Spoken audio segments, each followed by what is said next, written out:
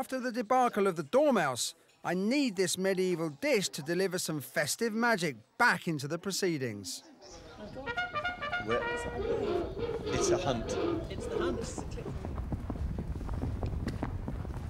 Fantastic. We have a whole hunt come charging through there. We're going to have to catch it. Stalking. Oh, look.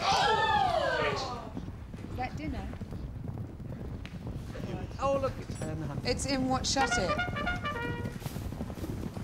You don't get this in McDonald's, do you? Yeah, right through.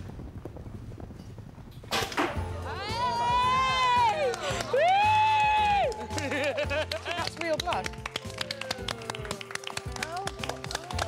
Here comes the consomme. Oh my God, it's Mr. Heston Blumenthal. Hey. He managed to produce out of a wicker deer.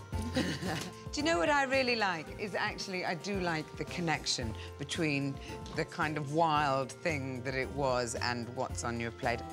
My guests have been caught up in the drama of the chase. How will the meaty venison consomme, my symbolic deer blood, go down? I feel like there's all kinds of things going into my bloodstream that it really needed iron. It's rich, it's meaty, it's like Will Good. Can I have another, please?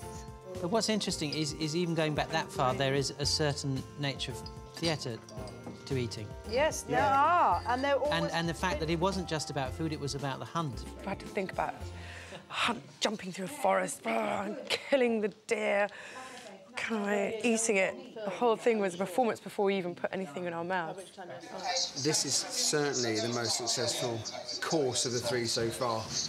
This is delicious. I've never tasted venison quite like it. I mean, it's so moist. That's, for me, the best thing we've had so far. I thought it was... The tops. Just the tops. I'm having venison this Christmas, I think, now. I think it's certainly gone down better than the medieval version would have done. I think that's, I can safely say, 21st century venison over the medieval variety any day.